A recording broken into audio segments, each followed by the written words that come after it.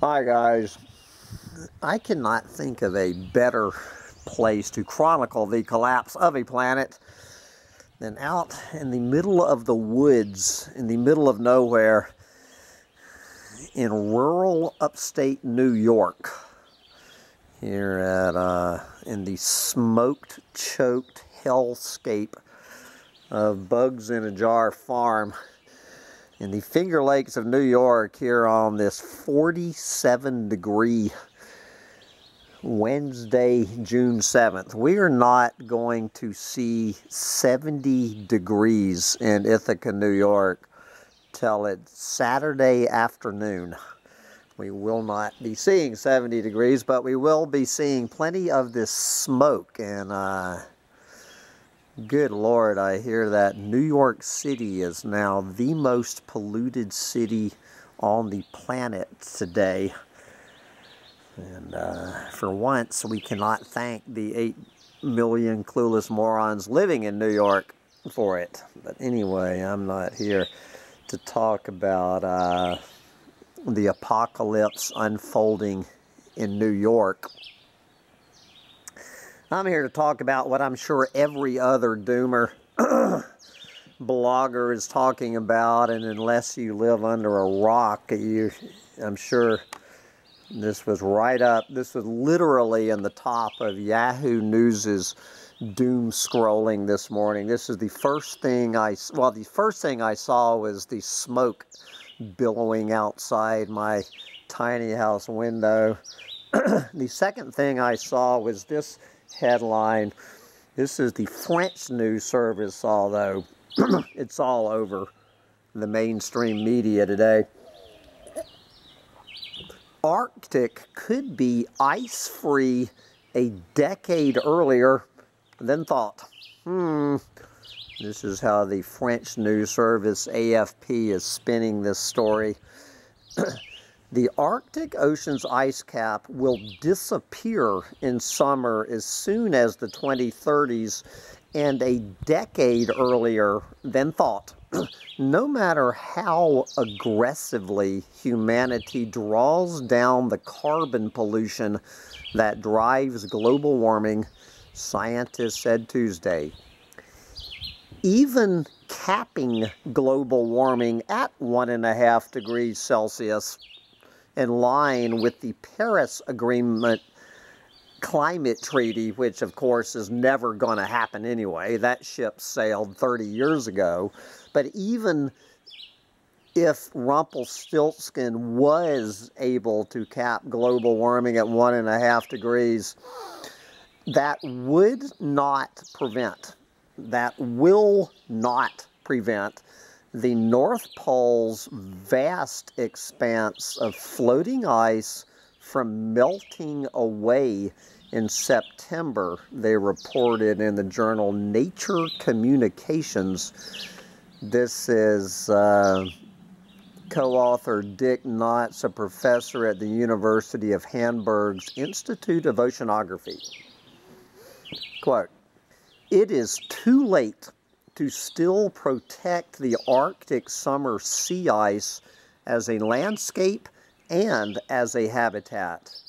This will be the first major component of our climate system that we lose because of our emission of greenhouse gases," closed quote. Decreased ice cover has serious impacts over time on weather, people, and ecosystems, not just within the Arctic region, but globally. This is lead author Sung Ki-min from South Korea. Quote, "It can accelerate global warming by melting permafrost laden with greenhouse gases and sea level rise by melting the Greenland ice sheet." And we'll talk about the difference for those people still not understanding a land-based ice sheet versus sea ice.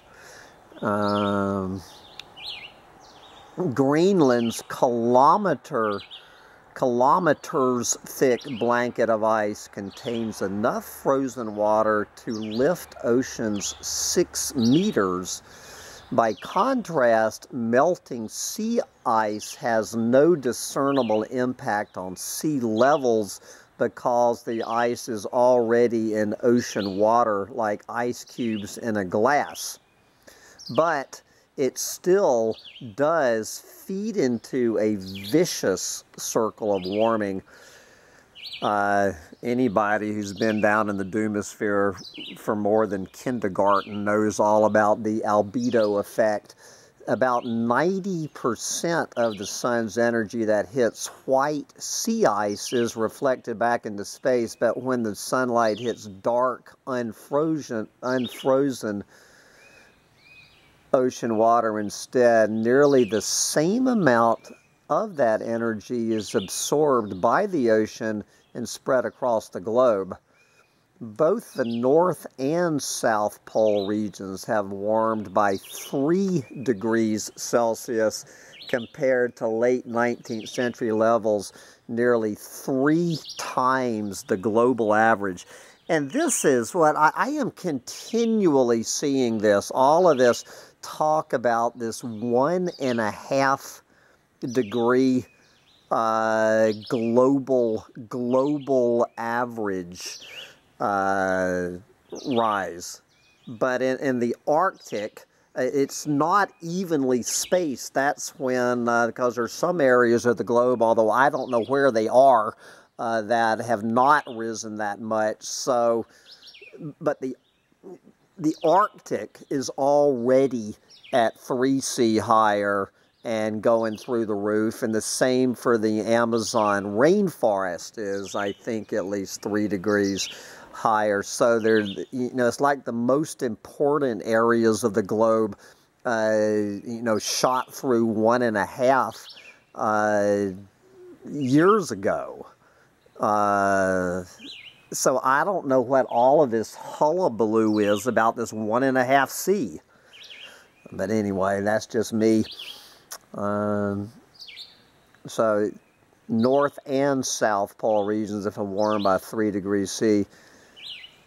An ice-free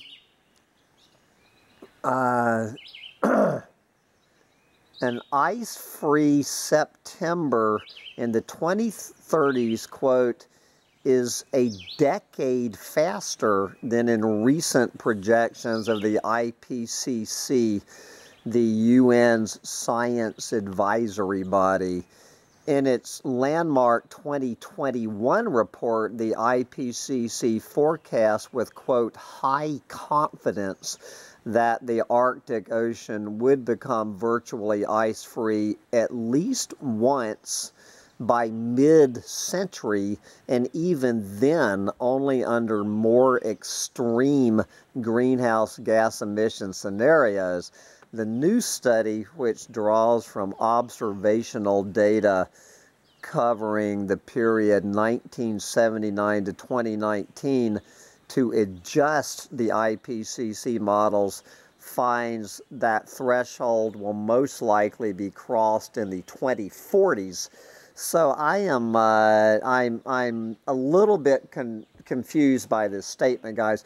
I'm looking at like how many articles. This article is saying the 2030s.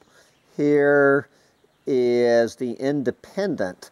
Ice-free Arctic summers are now unavoidable and could happen as soon as the 2030s. Here is CNN. The Arctic may be sea ice free in summer by the 2030s, new study says. Here's the Daily Beast. The Arctic's summer sea ice may be completely gone after 2030, and that is not a true statement. Here is USA Today. The Arctic could be ice-free in the summer by the 2030s.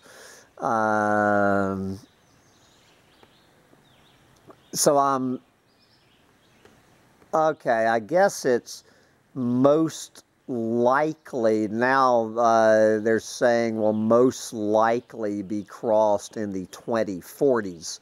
Okay, but on the outside margins, they're saying the 30s, 2030s, and of course, by the time we get to 2030, they'll be saying 2029 probably. Min and his colleagues also calculated that human activity was responsible for up to 90% of the ice caps shrinking, with only minor impacts from natural factors such as solar and volcanic activity.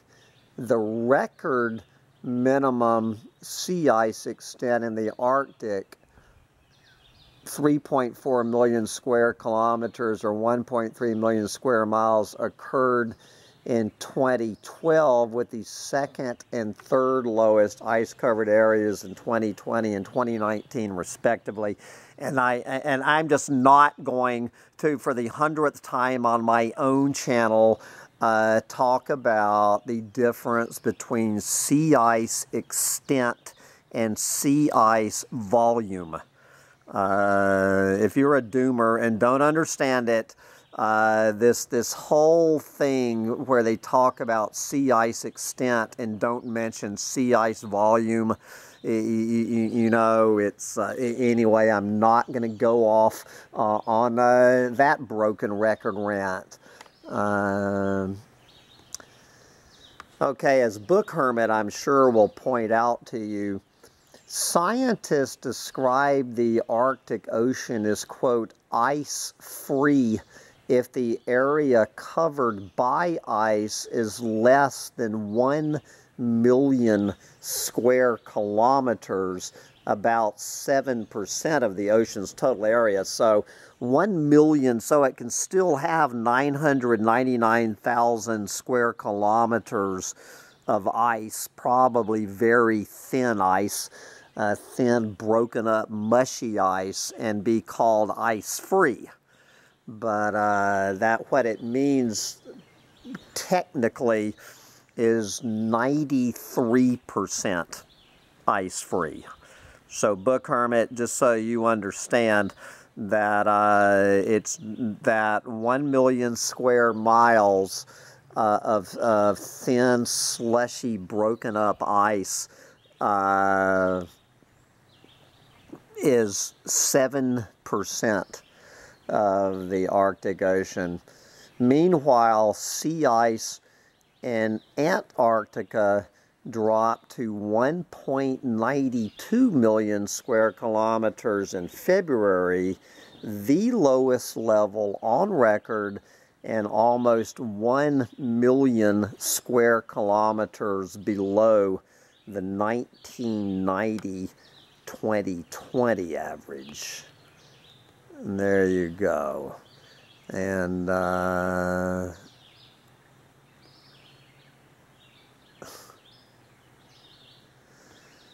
anyway, then of course, all